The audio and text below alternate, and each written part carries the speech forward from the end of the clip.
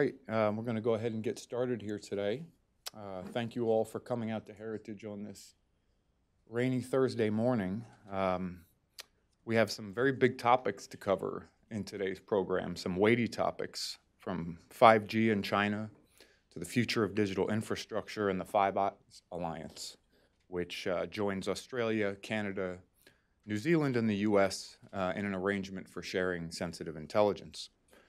We have an expert panel ahead to discuss these issues, but first we have a special keynote speaker, Congressman Mike Rogers, former congressman from Michigan who chaired the House Permanent Select Committee on Intelligence from 2011 to 2015, where he oversaw a budget of $70 billion, which funded the nation's 17 intelligence agencies. Notably, he led a bipartisan investigation into Chinese telecoms firm Huawei and a congressional report issued in 2012, a declassified version of which you can see. Before that, he served as an Army officer and as FBI field special agent in Chicago. Today, Mr. Rogers serves as the vice chairman of the board at Mitre Corporation and as a director at leading companies, including Cybersponse, IAP, and 4IQ. He is a senior fellow at Harvard University and at the David Abshire Chair at the Center for the Study of the Presidency and Congress. I am a longtime admirer of Representative Rogers. He consistently, in his time in office, put country ahead of personal and partisan interests, and I think led a bipartisan environment in which real progress was made and real work was done on the Intelligence Committee. So I'm very pleased to have him come and speak about a topic he's been studying intimately now for over a decade. With that, please extend a warm welcome, Congressman Mike Rogers. Well, good morning. Thanks for being here on one of the probably most important national security issues facing the United States that nobody's really paying attention to. And so I'm glad there's at least some dialogue on this very, very important topic. If you think about 5G and what it's going to do across the country, it's going to be transformational. So think about going from a garden hose with a weak pump to a fire hose. And that's really the dynamic change that we're going to see with 5G. So have less latency, more efficiency, and much more capacity and capability. And it's coming slowly, I think, to the United States. It's going to be a little bit of a slow rollout. It'll probably be in denser urban areas. It'll have a high degree of commercial impact first. Companies that will need that extra capacity to do the kind of productivity building that they need in the production of their materials and services will get it first. And then the rest of us will slowly plug in to it. So you think about going from 1 gigabit a second to about 10 gigabits a second, meaning that what would take you an hour to download in a big file can happen in just a matter of minutes. So huge, huge, huge implications for the positive and for the good, not only here but around the world. But with that comes some serious security challenges. And so if you look at the companies that are competing in the 5G space, enterprises that are trying to get ahead of the curve in the build-out worries me a lot, and I'll tell you why. So the FBI just indicted Huawei not that long ago up in New York, and they talked about the bad behavior of a company that has candidly a bad reputation ethically around the world today. Everything from using cash payments to gain contracts, to intellectual property theft. In that particular case, they highlighted money laundering schemes. In addition, they uncovered some pretty interesting things, including bonuses paid to employees who provided intellectual property from other companies. So think of the ethics of that. So let's just back off for a minute in the notion that it's even connected to the Chinese government and intelligence and defense services. Would you really want to engage where Americans go through ethics training? Every company that you just talked about, I go through ethics training as a board member. Our employees go through ethics training to make sure that we don't commit violations of U.S. law, including international trade norms et cetera, right? No bribing for contracts. It's illegal. And we would not deal, for the sheer reputation of our companies, with companies who had that high degree of ethical challenges. So I don't know how Europe's going to try to kind of right-size that in their new push for ethical behavior in places like Africa and the Middle East and other things. And that's just one episode of what they're trying to do. Both Huawei and ZTE are trying to set standards. They're on, I think, 5 different standards bodies for what 5G looks like. And so what does that mean? They're trying to influence what those standards are to comport with what they believe is their strength in the market. And they're not even bashful about it. They'll tell you they're going to do it, and then they'll do it. And we stand by, I think, in many cases and scratch our head and think, wow, how did this happen? And so if you look at some of even the bigger violations of the last few months on the security protocols, look at the China Telecom about late last year, diverted for about 90 days internet data from Canada, North America, and Korea, left that area, ran it through Beijing, wasn't supposed to do that, right? I'm sure that was an accident, right? Happens to be around times when there is a high interest in trade negotiations and other things, right? And so the part of the problem with Huawei and ZTE is that they are, I believe, based on our report in 2012, and certainly the intelligence services reports today, it is a part or a functioning subservient enterprise to Chinese intelligence and defense services, their national security apparatus. And China has a law on its books that says any Chinese company that has data, no matter where it was acquired, must turn it over to the state when requested. No due process, no third-party adjudication. It is one state who requires that information, you will give it up. And so why does China want Made in China 2025 and data dominance in 2025? When you start thinking about what the 5G build-out means and how much access to data that means, if I control the gear that builds the 5G build-out, I will control probably whatever I so desire into that gear, meaning I can get access to data anywhere in the world as much as I want. And you're already seeing through AI algorithms and other things that the Chinese are using their vast population to start collecting and understanding big data analytics. Pretty clever. And again, they're not hiding. They're telling you we're doing it. In the meantime, we're having these debates about should we or should we not participate with Huawei in our 5G build out in the United States. I think we're at the right edge of that. I think the government is being very, very clear about where they want to go. Europe is a little bit hamstrung right now. They don't seem to quite get to where we are. Canada, I think, is going through this process and coming to the right conclusions. Australia said we're banning 5G from our core networks, or excuse me, Huawei from our core networks and the 5G build out. And again, why this is important. Today, you can protect data, or at least try to protect data, because it's a core functioning event, right? So all the internet is a core place that goes out. So the security decisions, the management decisions, the administrative decisions happen in one place. With 5G, all of that's what's called pushed out to the edge. So every tower becomes a vulnerability. We're going to connect 25 billion, roughly, on best estimates by 2025, a new Internet of Things devices, right? Everything from HVAC, et cetera. That's a new threat platform that security folks have to worry about, 25 billion. Right? If you want wireless, driverless cars, you need 5G. You need that increased, decreased latency, increased efficiency, that 9999% accuracy in the operation of a motor vehicle, right? That's just huge. But that also presents all of those IP addresses flying off of that car now become a security risk. And so all of that data is going to get thrown into a system of which the Chinese said we would like to own and build and own the equipment. And real quickly on the equipment, we can take a few questions here. I know you've got a little bit of a late start. Is what things that were found. So the Germans and I have had long discussions on should Huawei participate in the German build out of 5G. And they said, even if, these are the security officials, even if we can get to the point where we don't believe that they're subservient to the Chinese state, I believe they are. Most of the intelligence services believe they are, even in countries that are not, are saying that maybe we should find a way to let them build.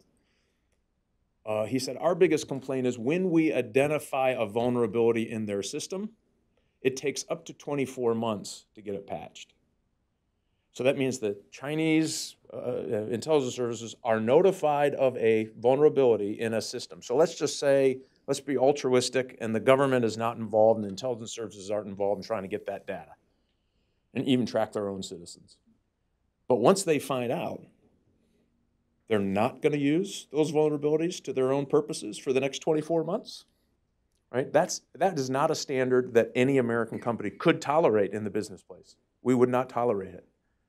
You know of the patch, you are a vulnerability, you are required to patch, right? 24 months is a lifetime in cybersecurity. So think of all the undisclosed administrative functions they found in Huawei gear, meaning they say, well, it's just an administrative function that we have to patch, right? So we have to do it externally. We need to send data and retrieve data internationally in order to continue the functioning of the gear. That in and of itself is not untrue. However, they have undisclosed processes, administrative functions, meaning you buy my box, I forgot to tell you about this function that I use, that they tell you that they use for administrative functions, which means they could implant malware, implant surveillance code, et cetera, into those boxes. So all of that, I tell you in a flurry, to let you know that we're at a really interesting place in the 5G build-out. The debate is happening around the world today, hopefully a little louder, thanks to the Heritage Foundation, and talking about the security risks of their gear. And I have to say, if I believe for a minute this was about competition, and a lot of people say, oh, this is about American protectionism. I almost wish that were true. We don't have any company in America that can actually compete with them, or we would be throwing business to, right? The big international Western players are Ericsson and Nokia. And so it's really not about that. It really is about to what level of tolerance will we allow our data to be in the hands of a government that has proven over and over and over again to use that data against its own citizens, for international intellectual property theft, for disruption activities. And by the way, we've seen China intelligence services use disruption in cyber recently more than we ever have before, meaning they're going into companies and trying to break things, not just steal things, right? That's a change in policy.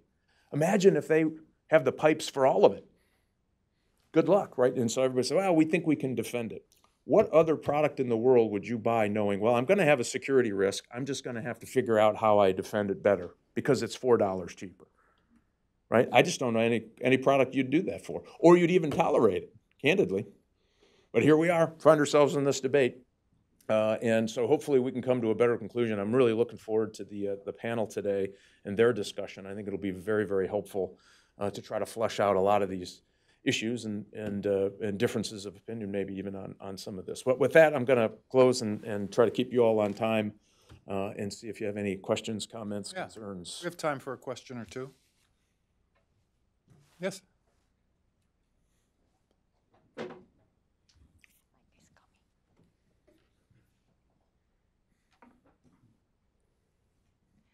Thank you, Katie Wang with NTD TV. My question is that really possible if we can separate our system between the civilian system and the military or security system? Because some country is kind of thinking that if they exclude Huawei from their core or security system, that may be enough. So I'm just wondering, how do you think about the risk? Yeah, and I don't believe that, because the whole goal to be a part of it, so let me back up. Anything for intelligence, if you're going to be in the intelligence business, the most important thing is access, access, access, right? I need access to people that I want to try to recruit, or I need access to information that is of value. And the closer you can get to that, the better off you are. So if I'm operating on a network that isn't even part of a military network, but people around inside that military network are connecting to any other network, and today there's no line. You can't say this unless you're completely cut off. You're air gapping from the internet. There is no way that those systems you can't touch those systems. And so I argue we better get this right up front, because all of these systems, it becomes an ecosystem of how the internet operates and functions.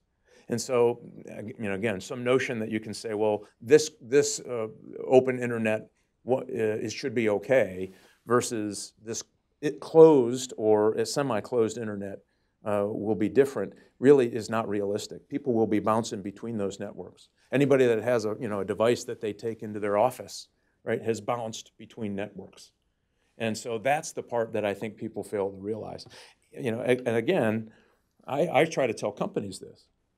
Actually, I asked my European friends, tell me how, with the Chinese law as it states today, comports with GDPR. It does not. And yet they're willing to walk them into their markets. For what reason, we can all suspect. But it doesn't comport. And so if you think the same thing for private companies in the United States, well, I'm going to try to get Huawei, and the reason they're pushing back, by the way, including big, great American telecommunications companies, is the fact that it's cheaper, much cheaper. If I can steal your intellectual property and I don't have to do all the research and development to get it to that product, I can offer it a lot cheaper, right? I don't have to compete normally in the open market. That's why it's cheaper. And my argument is, are you willing to expose the people who use your network to the fact that their information may end up into the intelligence services database in Beijing? I argue you shouldn't do that. And it could be a liability down the road, and it could be brand management down the road. If that comes out and you did it because you wanted to make an extra $4 this quarter, have you done anything good for the people who are buying that gear? I would argue not. Do we have one more question? Dean?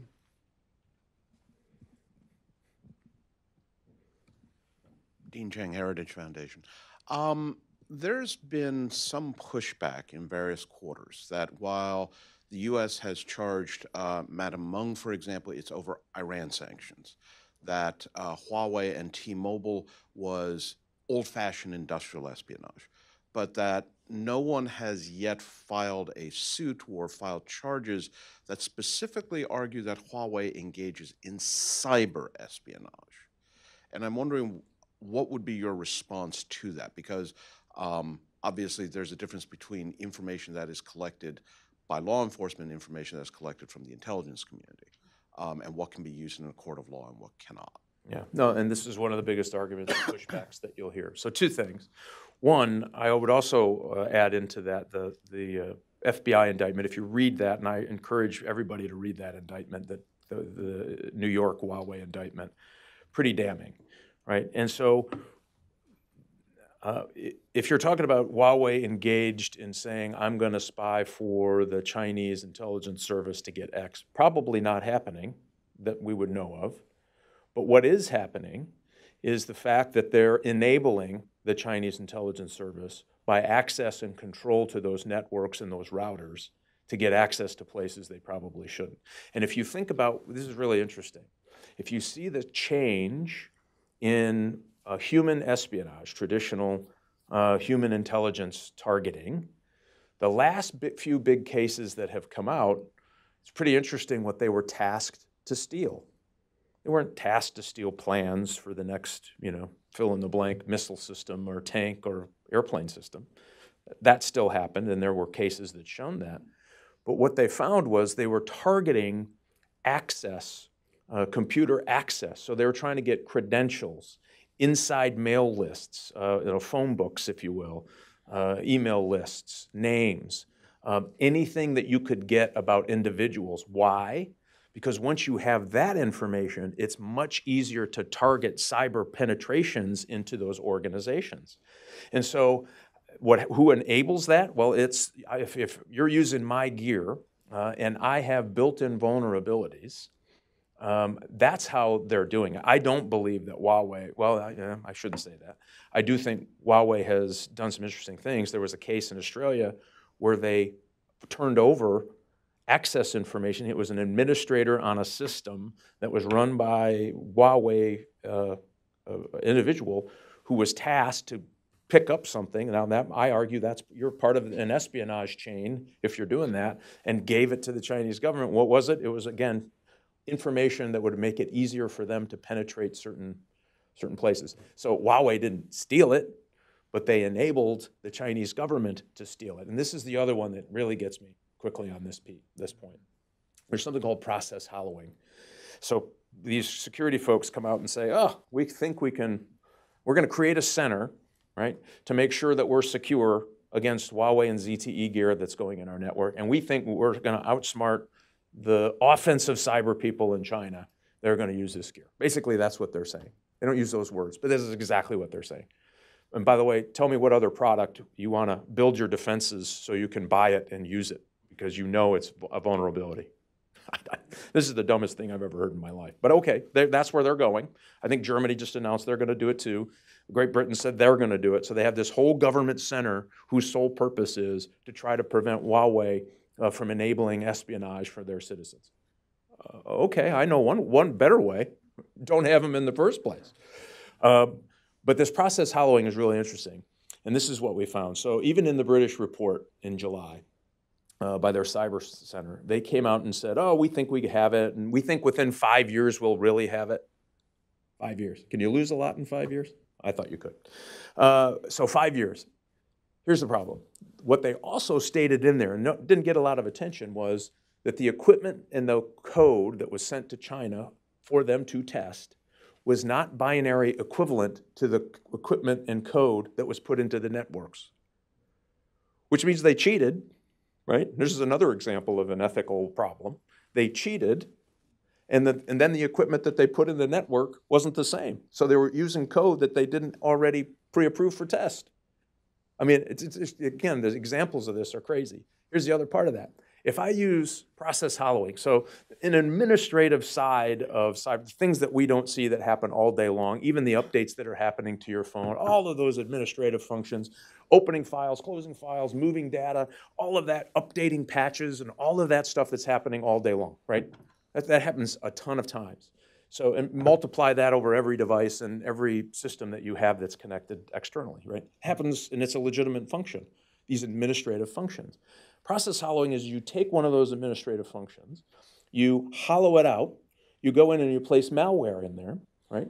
And then you wait. So if I run a test, and I'm going to say, I'm going to find out what those guys are doing. I run a test, I go down every administrative function, and every administrative function comes back as, yeah, that's exactly what it's supposed to be doing. Now, when you're not paying attention, they have a way to go into that process, bring that malware out, do what it's supposed to do, either be destructive and burn, or in most cases, go out, do its function, and come back and hide in this process, this administrative function. And tell me how you're going to catch that. I'm in the cyber business. It would be damn near impossible to catch it unless you see it while it's actually happening. Really hard to do. And if you think about, you know, people are saying that the chip issue or Sun microchip was debunked. I don't believe that. What I do believe is they didn't find anything. Why? That's the steroids of process hollowing. I don't know if you know what I'm talking about, where the Sun Micro company that makes motherboards in China, the intelligence services told the company, by the way, and I believe that's exactly how it happened. They walk in, by the way, you're subject to Chinese law, and they come in and say, you're going to put this chip in those motherboards, and we're really interested in these companies in the United States, right? To me, it is the ultimate process hollowing. That chip is doing absolutely nothing. It is dormant. It's what's called sleeping. And what it's doing is waiting for the right command to touch it, brush past it, so that it can interject and do whatever it's doing. I would argue it's probably, in this case, stealing for intelligence purposes, right? Then moving that data at a place where it can go somewhere else to do it. Now, it's only doing that very intermittently. It's not doing it all day long. It's not doing it every minute of every day. It's only doing it when they want it to happen, right? And so if you're thinking it's going to beacon back and you're going to catch it reporting because this is what it's doing every day, if you run a test over that board, you're not going to find that chip because it's not doing anything. And your system would be, I don't even know how you would find it. I don't know if you saw it. It fits on the top of your finger. It's almost the size of a pencil lead on the end of a pencil. I don't know how you'd find it. And so this is why this big debate about supply chain management. Can you manage the supply build of all of this gear in any way that would give you some comfort that that's not happening. I would argue the way it's currently happening, it's not. And it's probably going to get worse, right? And so that's this answer to that problem. That's why the United States knows things that they don't want to turn off. I mean, we collect information. That's why I had an open part of my report and a classified part of my report. Because the classified part, you just don't want to disclose to our adversaries about what we know they're up to, because our intelligence services need those access points to be able to figure out what are you up to today. And so that's why you have this conundrum. Again, my biggest argument here, though, is they have violated every ethical norm of business we can find, very publicly, right? And so I don't know why they get a pass. Imagine, would you go to Enron today to open it up and say, yeah, but it's pretty cheap. I'd like them to do my energy futures, right? Not going to happen, right? We wouldn't allow that to happen. This is exactly what we're doing with Huawei. We're walking in saying, well, yes, you've got all of these criminal problems. You've violated sanctions and violations of UN sanctions, by the way. We see that you've done all of these bad things. You've money laundered. You've stolen intellectual property, but come on in. We're going to build a government center so that we can make sure that you're not doing more of what you've already shown us that you're willing to do, including today, right? Like I said, the binary equivalency issue, pretty significant, or not patching for 24 months. I don't believe that's an accident. I believe that those vulnerabilities, this is what I believe, based on all my knowledge of how they operate, that they knew about those vulnerabilities. You caught them in their vulnerabilities. Thank you very much, tech guys in Germany. And they realized that in order to make sure they have the next series of vulnerabilities, they got to use the ones that they got. So let's put that in a giant inbox, and hopefully maybe in a couple of months they'll get to it, because somebody's utilizing those vulnerabilities. And you can't track every one of them. It'd be nearly impossible to do. So that's the argument for that. I do think that the FBI now has a program where they'll go to American businesses, and if you're willing to sign all their forms, we'll give you a little more more beefed up explanation of why you should be concerned about Huawei and ZTE gear in your networks. Not the best way to do it, but I argue I don't know if we have any other good way to get to that same conclusion, and that's all kind of happening today. And once you lose this, by the way, let's just say we all give up and say, yeah, let them have it. Good luck trying to figure out a way out of this. How do you do that? It would cost trillions of dollars if all that gear is dispersed around the world. I don't know how people would go in and rip this gear. Some companies have, right, in the past, because they've limited it. Then they've had to go in and rip the gear out. Right? I mean, think of all the things that we know. And how would a reasonable, rational person come to the conclusion that that happened to everybody else? It's not going to happen to me. Remember the Nigerian prince emails we used to get? I only fell for that 3 times. Think of that. I mean, after a while, everybody gets the gig, right? You don't respond to the Nigerian prince emails. My argument is this is the mother of all Nigerian prince emails, right? Right in front of us. And yet we continue to say, come on in. We'll beat you at your own game. Anyway, thanks for having me. Thanks for being here. Thanks for having this discussion. I think it's critically important. You're on it at I think, a very critical time. And thanks for the Heritage Foundation. Thank you, sir. I appreciate it very much. Thank you so much. Thanks. Bring our panel on up.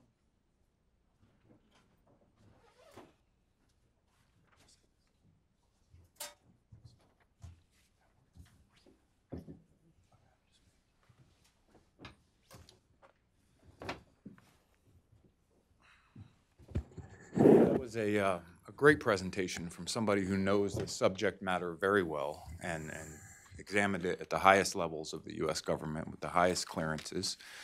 I put a lot of value in what Congressman Rogers said today, and we are now able to follow that up with an expert panel, not only good friends of mine, but some of the brightest minds on these issues.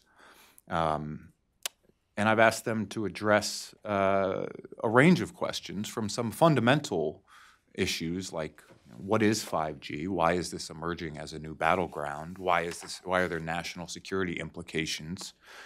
To the state of the Five Eyes debate and how it could affect alliance coordination if Huawei is allowed into one member of this intelligence sharing network. We've already seen some reports that suggest the U.S. would be forced to restrict intelligence sharing with any partner nation that allowed Huawei into their 5G networks. So there's some ground level stuff, and there's some quite sophisticated questions that I hope we can cover today. And to accomplish that, I have to my immediate left our senior research fellow on Chinese political and security affairs, Dean Cheng. He specializes in China's military and foreign policy, previously worked for 13 years as a senior analyst with SAIC, and before that in the Office of Technology Assessment as an analyst in the International Security and Space Program. To his left is Klon Kitchen, who leads tech policy here at Heritage, where he is a senior fellow for technology, national security, and science policy. Prior to joining Heritage, Klon was a national security advisor to a U.S. senator and a 15-year veteran of the U.S. intelligence community. And to his left, we have John Hemmings, Dr. John Hemmings, visiting scholar from the United Kingdom, an adjunct fellow at CSIS, currently in the States for a few weeks doing a project with the Japan chair at CSIS. But he lives the remainder of the year in London, where he is the Asia Studies Director and Deputy Research Director at the Henry Jackson Society, a transatlantic think tank with robust foreign policy views. John was here at Heritage a few weeks back to talk about the role of the UK in the Indo-Pacific and to cover some of these cybersecurity questions, which he's been focusing on now for some time, and I think brings an important perspective from a U.S. ally that is having a very contentious debate about this very subject. So I think Dean is going to kick us off, and then we're going to move to John and finish up with Klon. And I may offer some closing remarks, and hopefully we'll have time for Q&A. So with that, Dean, kick us off. Well, good morning, and thank you all for coming on this lovely, bright, sunny Washington morning. I'm going to try and provide some context here for the rest of this discussion, because there is all you have to do is read the papers, watch the news, read the internet to know that there's a lot of discussion about Chinese cyber activity, but too often it's almost like whack-a-mole. Look, here's some place that got hacked by the Chinese. Look, here's a threat that's emerging.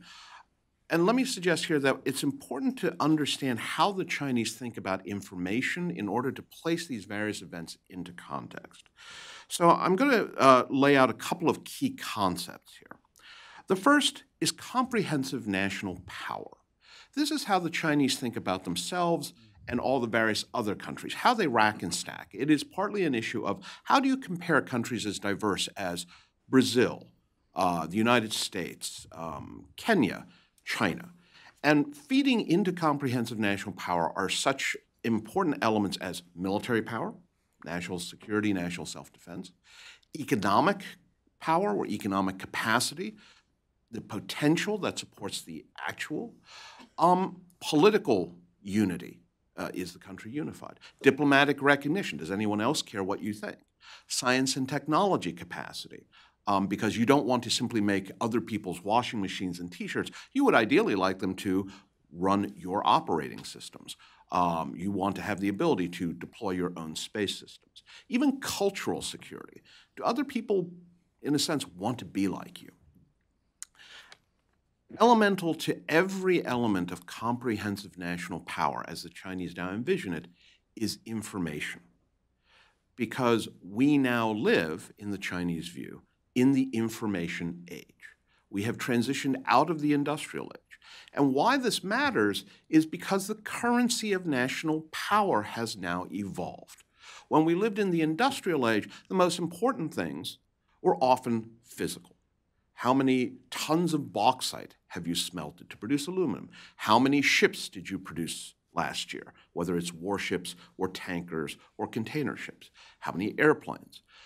It's not that those things don't matter anymore, but rather the most important thing in the information age is the ability to generate, to transmit, to analyze, very important part, and to exploit information more rapidly and more accurately than other countries. namely your adversaries.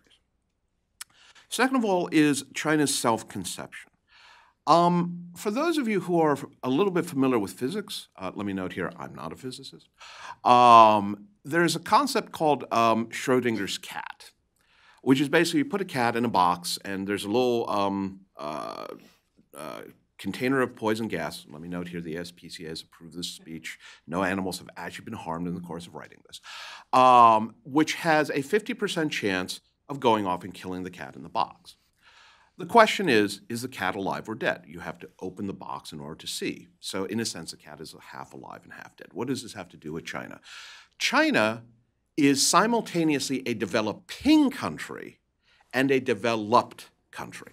So on Mondays, Wednesdays, and Fridays, China is a developing country, and China should not be expected to abide by such things as absolute IP rules or greenhouse gas emission constraints upon developed countries, because if you look at their GDP per capita, it's quite low. However, on Tuesdays, Thursdays, Saturdays, and alternating Sundays, it's a fully developed country. And therefore, it sits on the UN Permanent Five. It has veto power. It sits on major international organizations. As important, it sits at the head of them. And it expects to have a say in the establishment of global norms and standards. For Xi Jinping, the current Chinese leader, but also his predecessors, Hu Jintao and Jiang Zemin, the PRC right now is more developing than developed. And so Xi has laid out the objective that it will be a mid-level country by the 2030s, arguably measured in terms of GDP per capita. And by 2049, the 100th anniversary of the founding of the People's Republic of China, it will be a developed country. It will be a comparable state to the United States or Great Britain or Germany or Japan. Again, the key to achieving this is through information, access, exploitation, analysis, and generation.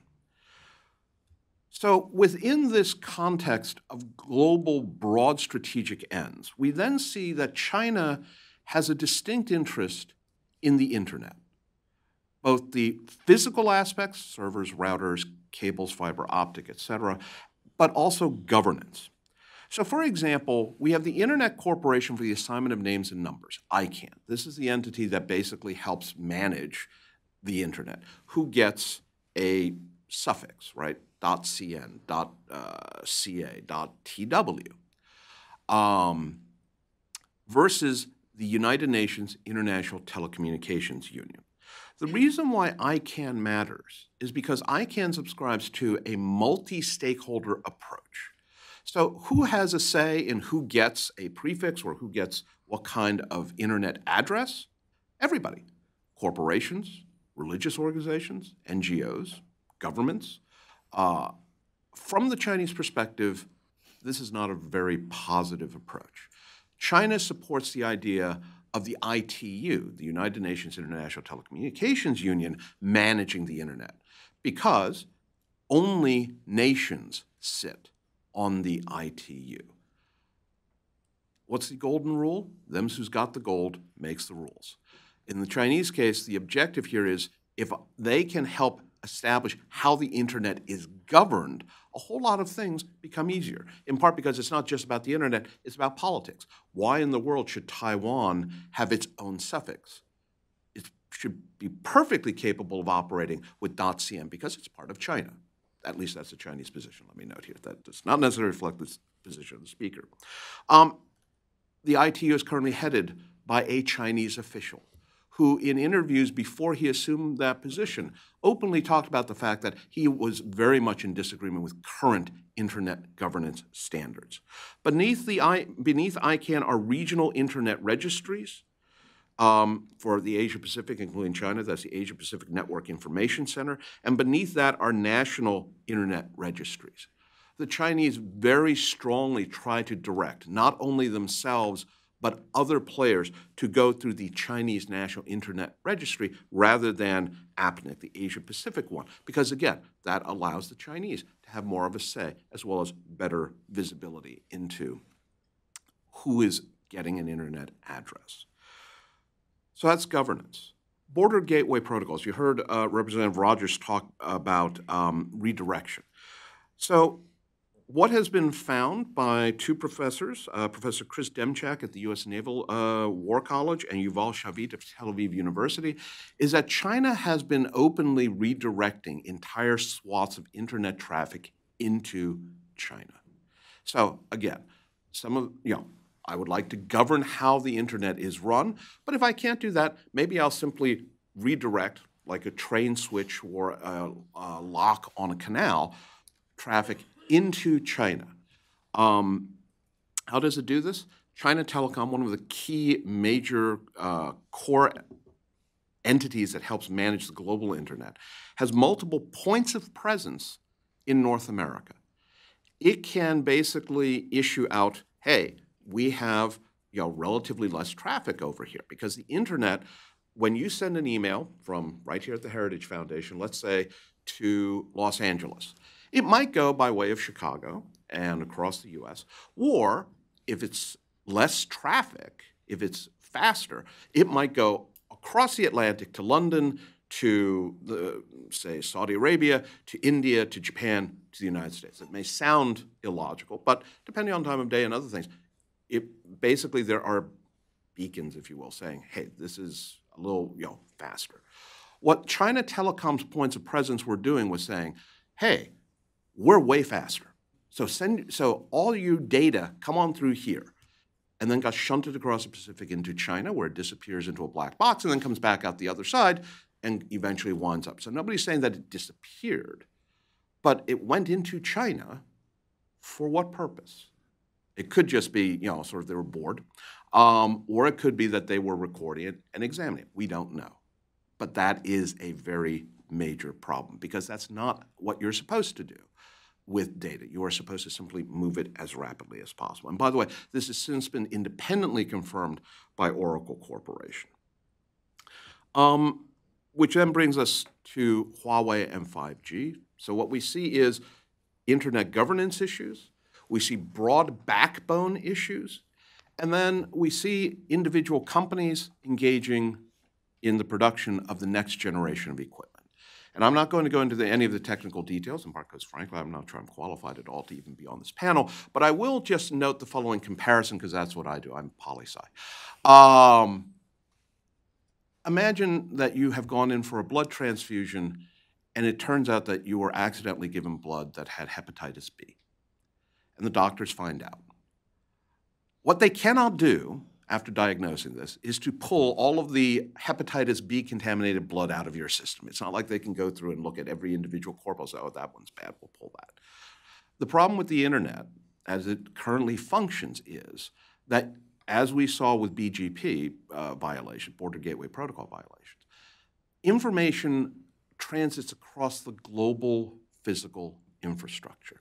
You don't actually get to pick and choose which pieces you transmit over. You can try and pull things or push things, but if your country is a fundamental part of that backbone, if your infrastructure, and that backbone is itself vulnerable or contaminated, it's not at all clear how you would avoid that.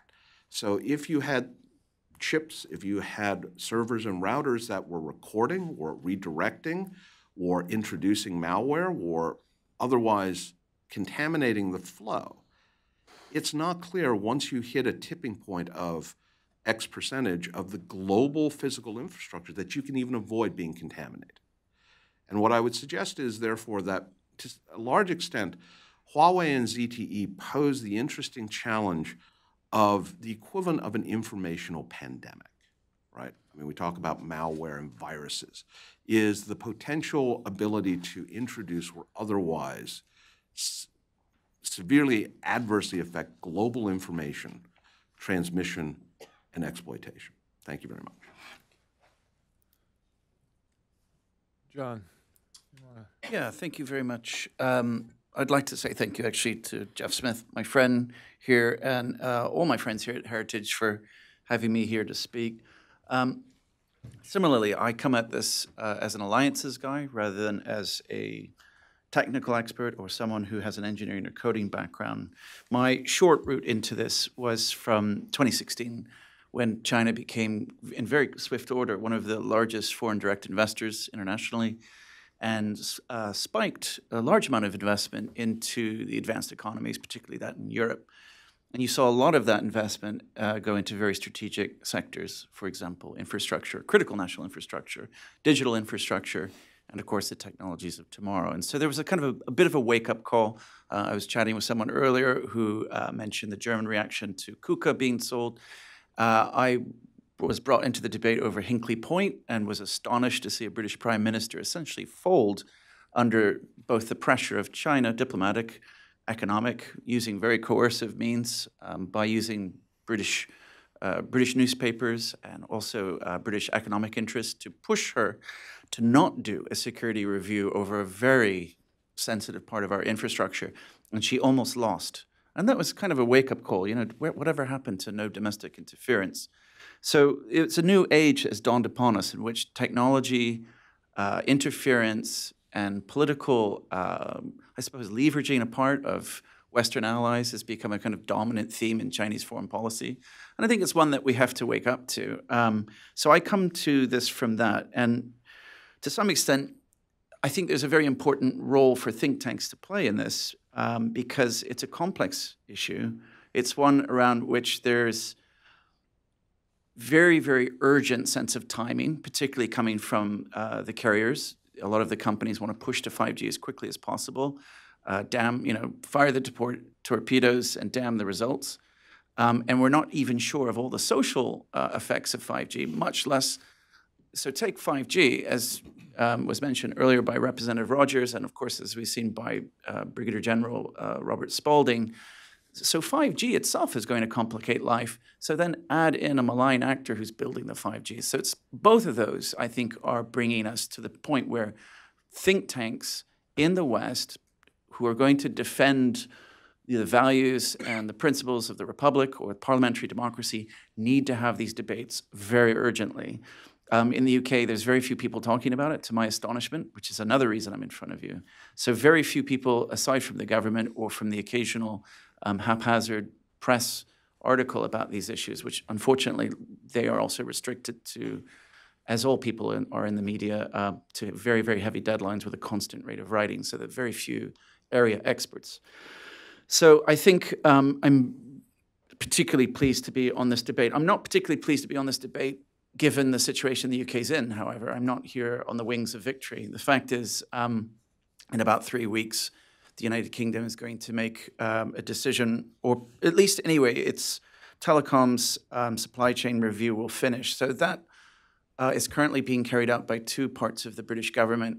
Essentially, it follows from, as Representative Rogers mentioned earlier this summer, the report that came out from the oversight board of the Banbury Center, which is, inside the center, they're constantly checking the code, constantly looking through Huawei equipment. They are actually cleared by GCHQ, Britain's Signals Intelligence, so there is a level of oversight that I think is responsible. But at the end of the day, above all that is, there's political pressure.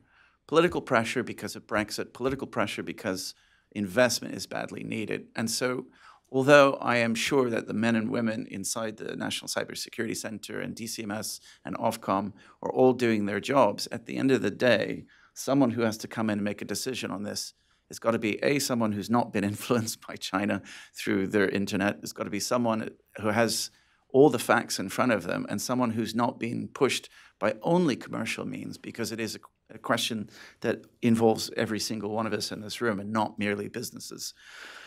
So the short of it, and I'll try to run through this quickly, I think what I'll talk about very quickly is a brief overview of that British situation and why it's important to the Five Eyes Alliance and why Five Eyes to some extent is important.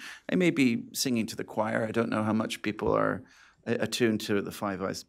In terms of the British story, it begins in the 2000s with British Telecom essentially ripping out all of its copper wires and going digital. And at that time, being approached by Huawei as one of the vendors during the auctions. At that time, it went to Cabinet Office, and a situation was set up in which the Banbury Centre in Oxfordshire was established. There was, at the time, no oversight board. And so the whole process had occurred essentially out of sight of ministers. Sir Malcolm Rifkin, who is a great friend to the Henry Jackson Society and a superb statesman, I think, and also a very strong friend of the Transatlantic Alliance, was impelled in 2012-2013 to write a superb parliamentary report on that. I urge you to look at that in terms of, like, if you want to dip your toe in supply chain security in the telecom sector. Essentially, it had all happened without real ministerial oversight, and that you had a sense that in many ways the price angle had impelled the decision. And furthermore, there was no framework within government in which to say to, for example, British Telecom, you've signed a contract already, well, we're going to have to ask you to unsign it, in which case would the British government then be liable for lost revenues? So there was a very tricky legal issue in which the United Kingdom, policy-wise, was not ready for this situation. And I think that's true very much of the entire 5G conversation, and that's why I urge more think tanks, more researchers, more academics to really start talking about this so that policy can lead to better legislation. So following the 2013 report by Malcolm Rifkin and the Intelligence and Security Committee, we then had the Oversight Board, and as has already been mentioned by myself and Representative Rogers, this summer's report came out and pointed to real issues. And just to make it clear, China was not accused of nefarious activity. What it was accused of was consistently bad code, consistently, and that also consistently not giving data on what was in their structural products, their hardware products, their, what's on the tin, what's inside the packaging. So often when you get these components, you'll have, at least for many carriers, you'll have an idea of what exactly goes into it. Huawei is not providing that data. So at some point, the British decided they were going to push very hard on this, and there were very, very stern discussions with Huawei representatives at Banbury Centre, which then pushed back very strongly, and when they pushed back, the UK government said, all right, thank you very much for coming. However, having said that, we are in a Brexit period, and a period when British politicians and the British public are concerned. We're adrift from the continent politically. We know that the lack of the market access is coming. We're drifting towards the Indo-Pacific, which has been something that I've been working on a little bit in order to find if that presents us with alternatives in terms of market access. So Huawei is very cleverly plugged into this by promising more investment, up to $2 billion. If we just go with things as they are, they insist that all the changes that the UK government want would require 5 years and maybe $5 billion in costs for themselves. And where's that money going to come from? So anyway, I'm working on something that will feed into the parliamentary debate in the next 3 weeks, which is why I look like I haven't slept much. So the questions, I suppose, that I would like to pose, and it's not just to the panel here or people in the audience who might know better than I, but it's certainly questions that are driving the shape of my research at the moment. Is 4G even potentially mitigatable? Were the British, kidding themselves? We had Catherine Wheelbarger, the acting Assistant Secretary of Defense, in a recent hearing on March 12th say, she could see no way that 4G is actually mitigatable. So, okay, that's one question. That's like the current situation. So 5G, to what extent is 5G, again, as was described by Representative Rogers, going to be mitigatable? Can we mitigate it, really, to have the actual architect of the system to be malign? Is it a case of asking the fox to defend the hens? You're like, oh, no, he's a great fox, very reliable. He digs under fences, really great. We'll put him in there. So the question of nefariousness, which to some extent I think there's a big debate about Huawei. One of the things that we didn't mention is the Africa Union hack. So I'm tracking a little bit of the hacking stories on Huawei. And actually there are stories out there. The Africa Union one, actually ASPI in Australia have done some really good work on this. The fact is Le Monde Francais published a very good review of that. They went in, cleaned out the bugs. They stopped what was apparently a ZTE and Huawei server from essentially sending out huge amounts of data every night at 2 a.m. They stopped all that. And then, of course, they just went silent about it. The African Union don't want to talk about it. Why not? Well, gosh, they're reliant heavily on Africa for infrastructure investment. So this is one of the things that it seems, and I can't say with any kind of proof, but it seems that Huawei is very good at being a tool of the Chinese state, and in the sense that it's part of the packaging, that if they wish, they can bring out the heavy PR machine. They can also put on the table huge amount of investment, and even worse, they can take that off the table, as they did during the Hinkley Point debates with the United Kingdom when they threatened to take $5 billion off the table if Theresa May asked them for a security review. How dare she? But having said that, the African Union, the Australian report that they have done on a hack, which I think is worth looking at, and there's a third-party country that Australian intelligence, the ASIO, has written about. They will not publish that, I think, out of respect for that third country, which has a very heavy dependence on China's economy. However, I urge you to look that up as well. But having said that, is it not a red herring to chase the smoking gun? Is it not a red herring to say they've done it here, they've done it there? Is it more sensible? And this is a question I'm grappling with, and I think to some extent Dean has brought it up and others.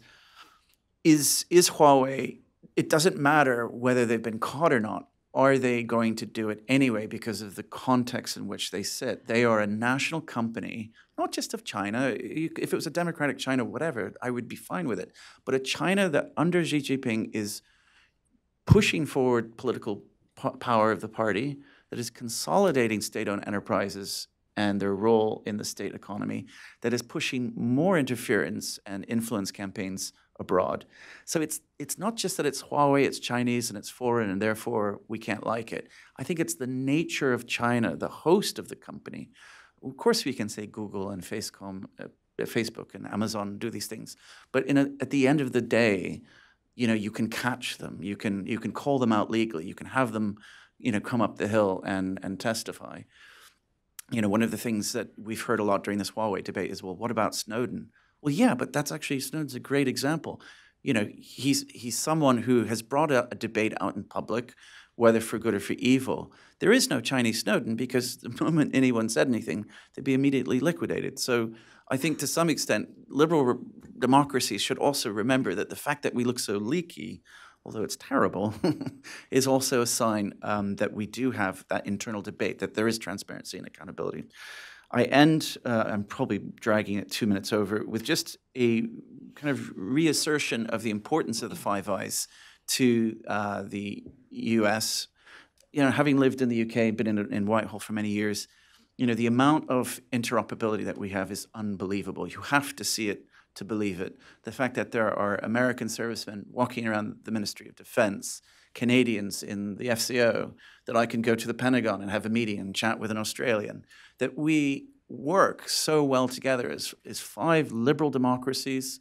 Yes, we have Anglo-Saxon roots, but we're all, multicultural now. We're all fairly pluralistic and open.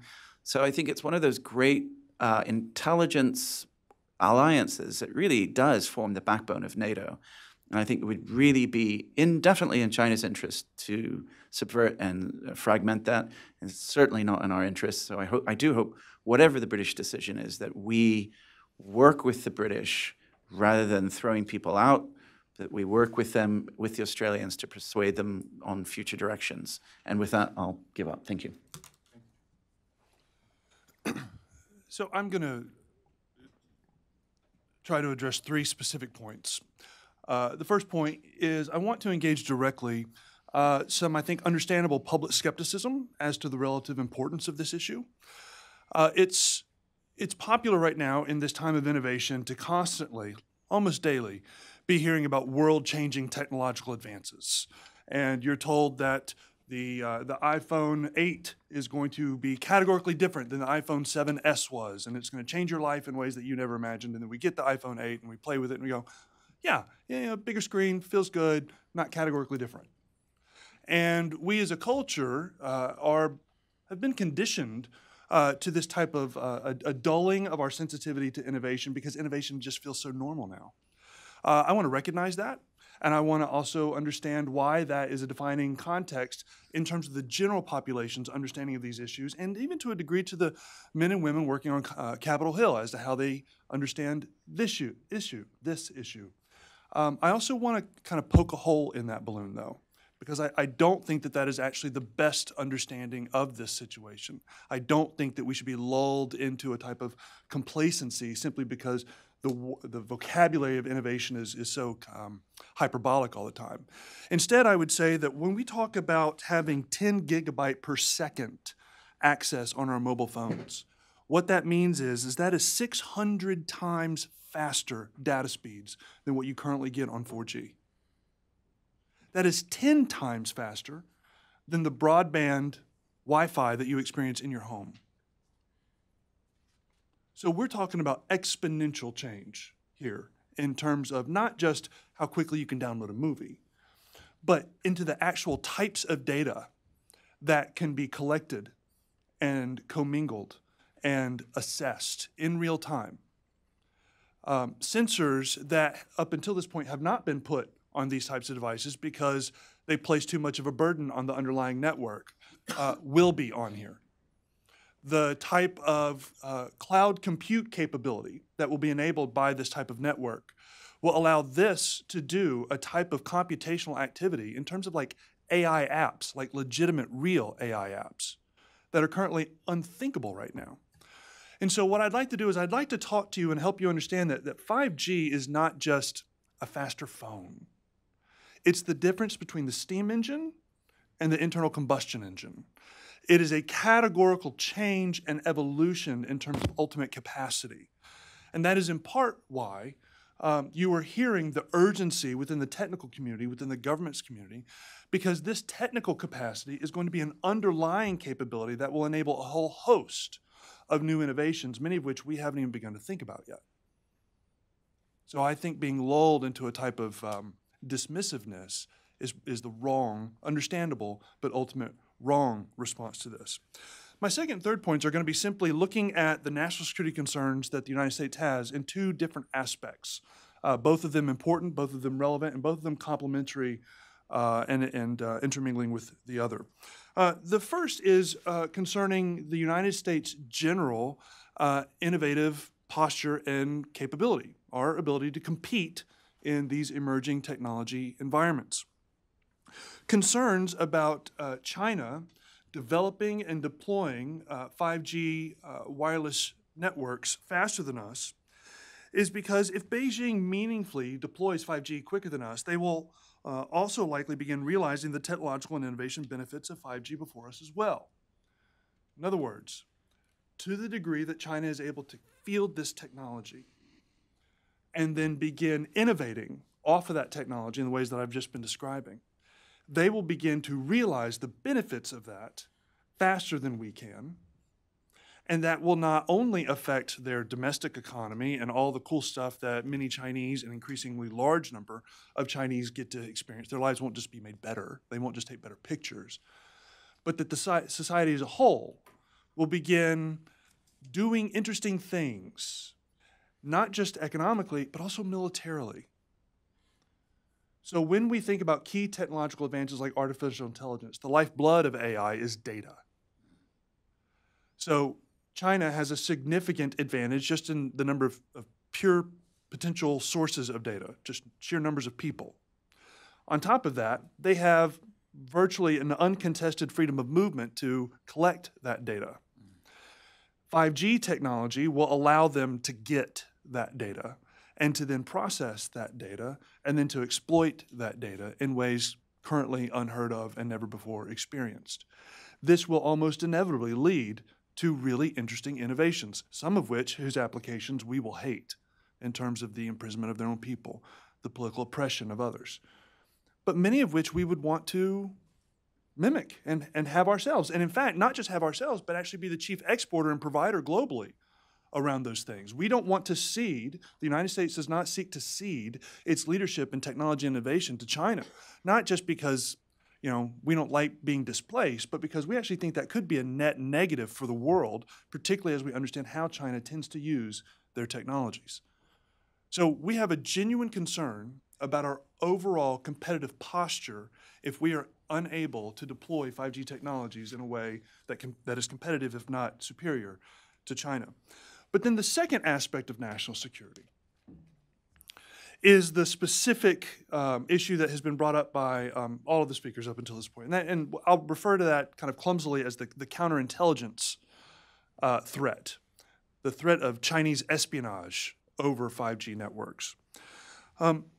Why we're talking about Huawei is because Huawei is the only company on the face of the planet that can develop, field, and run an entire 5G network soup to nuts. They're the only ones. They literally have a 5G network in a box, and they're going to seek to deploy that to these states that are increasingly client states in Africa and elsewhere. Huawei has been able to do this. That is a strategic realization of an objective of the country of China.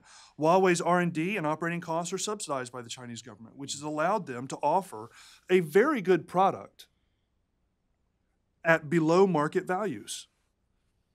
And our own free markets have allowed them to assume a driver's seat because they did offer a very good product more cheaply than we could get alternatively. And now they're in the catbird seat. And so when we talk about what we, kind of baby bells or local telecommunications companies here in the United States, significant portions of them have Huawei infrastructure. And so when the federal government comes to local municipalities and says, hey, listen, this is a problem, they rightly look back at the federal government and say, well, I can't afford to rip everything out and replace it. And by the way, you let them in there. And so we have a genuine problem. We have a genuine challenge. Chinese companies in general, and Huawei in particular, are closely aligned with Beijing and are required by law. This is a quote from Chinese law to, quote, support, assist, and cooperate with national intelligence efforts. There's no out. There's no alternative. There's no pass. If the Chinese government comes to you and requests your information, requests your data, requests access to your pipelines and to your networks, the only choice you have is to comply. The Chinese government also can legally hack into any Chinese company that they want. So even if for whatever reason someone did put up a fight and declined the invitation to comply and to help the Chinese government is legally empowered to gain access through technical means to any network that is inside of China. And they will and they can. So regardless of whether you are convinced of Huawei's complicity or willingness to work with the government, the simple fact is that they are a Chinese company operating in China whose data networks flow back into China, and therefore it is only safe to presume that the Chinese government will have access to that data. And so finally, because of the way 5G networks work, the previous divisions in previous generations of wireless networks between the core, the cloud, and the edge, those are being erased. And that's part of the promise of 5G. Being able to do complex computing on the edge is what's going to enable all kinds of wonderful things. But the flip side of that reality is that any significant endpoint on any portion of the network can significantly influence or exploit virtually any other point on the network. So in the past, we've been able to maintain basic firewalls between edge components, cloud components, and core components. We were able to build kind of sandboxes. Well, that's all gone now. Those things are going to be intermingling. The distinctions are going to be almost irrelevant. And so what that ultimately means is that any hostile foreign agent that is able to gain access on the network doesn't really need a back door. So when the British government does a review of the hardware and the software, or when the Italians believe the assurance that they've been given that, no, the hardware and software, it's all good. We've taken a look. Okay, so there's no back door. They don't need one.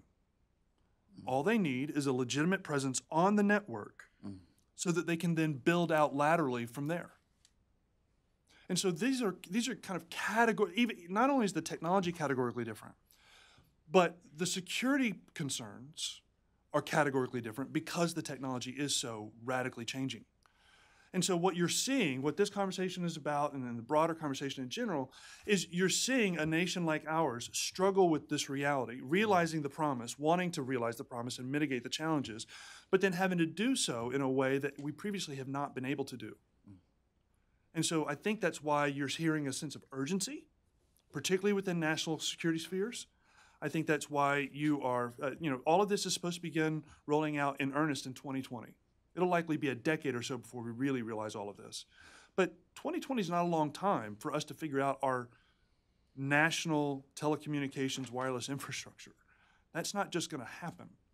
And so, again, I would urge us not to be lulled into a type of passivity just because we're inundated with innovation talk all the time, but instead to understand that this actually is a pressing problem that demands serious thought. Thank you. Thank you, Klon, very much. And to all our panelists. And before taking a question or two, just a remark on the debate about Huawei here in the U.S. and the state of the debate. And I think far too often I have seen this discussion or U.S. concerns about Huawei diluted with the charge that there is no smoking gun. This is something that Representative Rogers addressed and others here have talked about briefly, but I think it's worth actually drilling down for just a minute into this question and these doubts that there's no actionable intelligence, that if the U.S. really had reason to believe Huawei was a problem, it would have shared the intelligence with us and with the world. Maybe this is just a witch hunt to keep China down, to stifle competition. First, you don't need a smoking gun to have very credible concerns about what Huawei might do in a 5G network. And that's because of the nature of China, what was discussed earlier, what Klon mentioned, because they have a national intelligence law that compels their companies to share intelligence with the Chinese state. Elsa Kania at CNAS said, Huawei could be exploited for intelligence purposes by the Chinese government with or without the company's complicity. These risks are not just about Huawei, but rather are inherent to the system and the constraints within which the company operates under the authority of the Communist Party. The second reason you would have reason to be suspicious, even if Huawei were squeaky clean, is because China presents an unprecedented espionage threat. It's been clear for over a decade. This year, the director of the FBI said the Chinese counterintelligence threat is more deep, more diverse, more vexing, more challenging, more comprehensive, and more concerning than any counterintelligence threat that I can think of. He said the number of economic espionage investigations that the FBI is pursuing has doubled in recent years, and almost all of them lead back to China. So there's a very persistent threat from any Chinese firm in the telecoms industry. I think it would be reasonable to be extra cautious, extra wary, if they were squeaky clean. Is Huawei squeaky clean? Well, no. The record suggests it isn't. And in part, we don't have a fully clear picture of its record because, as Representative Rogers said, there is sensitive intelligence that they cannot share with us. There are examples of Chinese espionage that remain classified. I've seen them. I know them to be true. There shouldn't be any question that there are clear links to the Chinese intelligence services. This was the person who led the Commerce Department's review of national security and espionage concerns related to high technology trade with China, Dr. James Lewis, who's now at CSIS. Even with our lack of access to that sensitive classified intelligence, what do we know in the public realm? Well, we know that the U.S. has been grappling with this challenge for over 10 years. It was in 2008 that the Obama administration and the U.S. Congress effectively blocked the sale of U.S. software company to Huawei on national security concerns. In 2010, they prevented Huawei from supplying telecoms equipment to Sprint Nextel on national security concerns. In 2011, the U.S. Commerce Department banned Huawei from participating in LTE networks over national security concerns. 2014, it was banned from U.S. government contracts. This goes back over 10 years we've had these concerns. And it's not just the U.S., by the way. Australia, Japan, several European governments have independently taken a look at this question and independently concluded that this company poses major national security concerns and should be restricted from access to certain networks. The Pentagon has concluded that Huawei maintains close ties to the People's Liberation Army. The Department of Defense won't even allow Huawei phones to be sold on U.S. military bases. The U.S. Department of Justice, referenced earlier, uncovered an internal Huawei memo that the company was offering bonuses to employees who succeeded in stealing confidential information from other companies. Just this year, and I'll end on this note, just in January, the FBI raided Huawei San Diego's office. It was involved in a scheme to steal IP tech from U.S. firms. Poland arrested 2 Huawei employees charged with spying. A grand jury in Seattle alleged 10 federal crimes were committed by affiliates of Huawei, which FBI Director Christopher Wray said Huawei intentionally and systematically sought to steal valuable IP from American companies and gain unfair market advantage. It outlines how they snuck into a T-Mobile lab, directed employees to take photos, measurements, and other protected information, and finally tried to steal a robotic arm. Again, not squeaky clean. Secret intelligence reports given to Australian officials outlined a case in which Chinese espionage services used Huawei staff to get access codes to infiltrate a foreign network. Company officials were pressed upon to provide password and network details that would enable China's intelligence services to gain access. And last but not least, the founder of Huawei, Ren Zhengfei, started his career in the Chinese military, reportedly serving as director of the People's Liberation Army Information Engineering University, which trains PLA technical specialists in cyber attack and defense. With that, I'd like to open up the floor to questions. I was originally told we had the room till 12. We now have it until 11:30 to make room for another group. So we have about 10 minutes for Q&A. Back right. Thanks. I want to thank the panel for all the information that you've given us. Here in the U.S., as probably elsewhere, the debate is framed as whether or not we should allow Huawei to provide components for building the 5G network. But given Huawei's ubiquity in the current network, the existing network, and the interconnectivity globally of the network,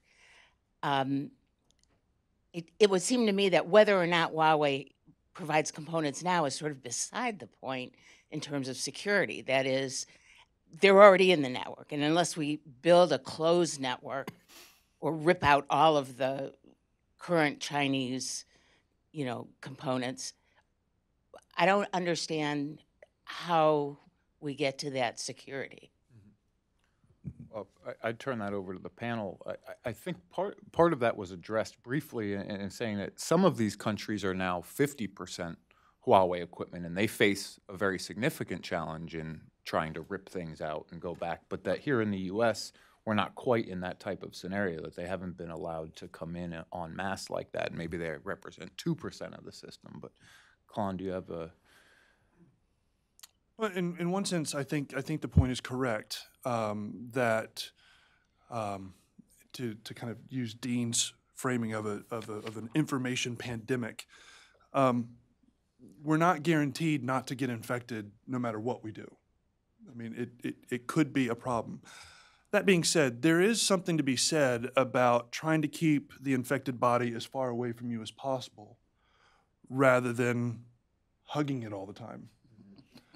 And I think that is the balance that the U.S. is trying to find. Now, while I'm in my conversation, I mentioned how a significant presence on the network could have influence over the broader network. That's true. But the U.S. 5G network, it's not the intranet itself, right? We're talking about the kind of infrastructure. And so it's not actually right to assume that our 5G internet necessarily touches every other international global 5G internet And that's actually a manageable, excuse me, that's a manageable exchange that we can handle.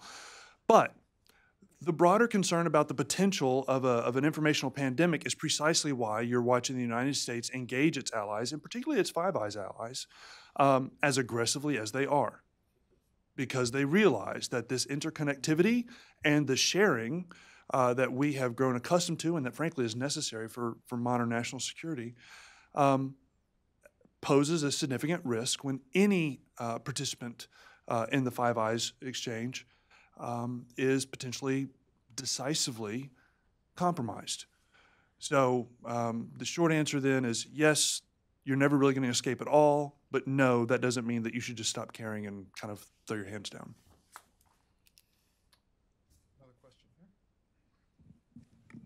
Thank you very much for taking my question. My name is Nawatsu Aoyama from Japan's newspaper, the Asahi Shimbun. I want to put a question from an ally's perspective. Two questions. So I agree the Huawei threat is real, but President Trump has occasionally implied that the criminal justice or enforcement issues surrounding Huawei with the with U.S.-China trade talks.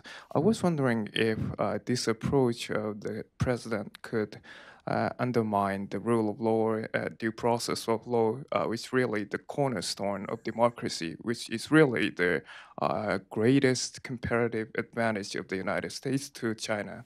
This is one question.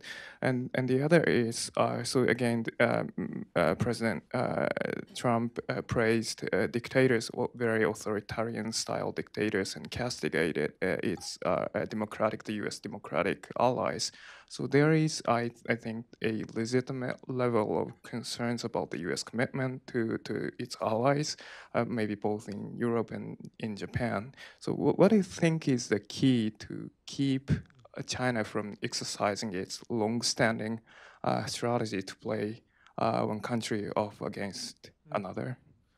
John, why don't you go ahead and explain President Trump's strategy?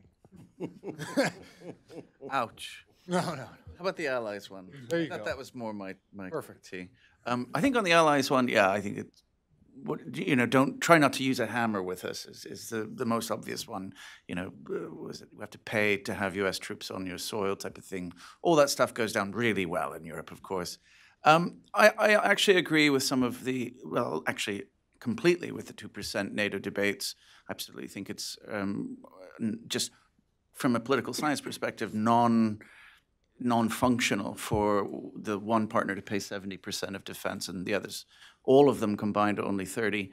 But there's a way to do it. There's a way to have the conversation. In terms of how the Five Eyes can go forward, I think we need to really institutionalize our sharing of intelligence on telecom and national security much more than we already do. I know we're already heading in that direction, but it needs a power push. And certainly partners like Germany and Japan should be a part of that to some extent.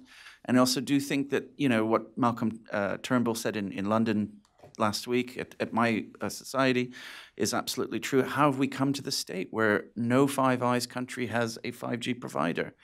We need to turn that around. And I don't know if F-35 is probably a bad example of what countries can do, but I'm sure between the five of us and perhaps countries like Japan, we could, within a short space of time, turn that around.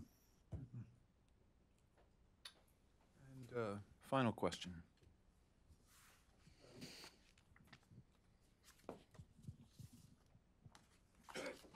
My name is Hans Morris from German National Public Radio. As Congressman Rogers said, and I find that astonishing, there is no American company that can provide a 5G network. Does that mean that the American industry companies were caught asleep at the wheel?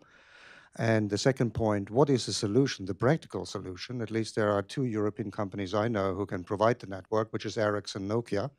So why isn't there a joint approach to say, let's put these companies into competition and make some offers?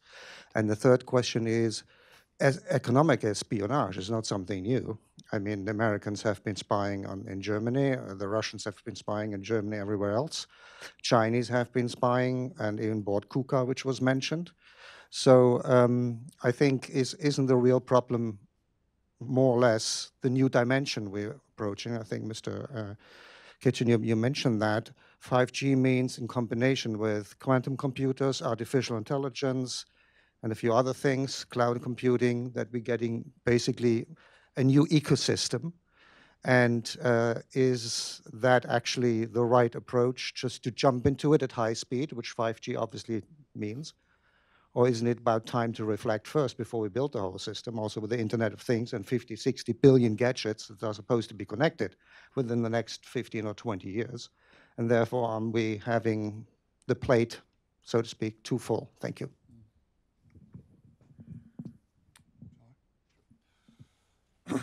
So there was a threefold question, like 3.5-fold question. I'll do my best to engage as much of that as possible.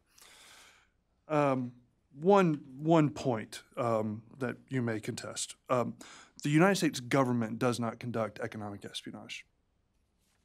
We don't.